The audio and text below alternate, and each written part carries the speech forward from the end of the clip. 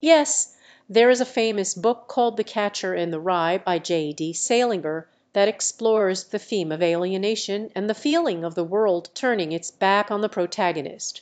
The main character, Holden Caulfield, constantly feels disconnected from the world and experiences a sense of indifference from society. This can be seen as a metaphorical shrug from the entire world. The book delves into Holden's struggles with identity, loneliness, and the search for meaning in a world that he feels has given up on him. Prompt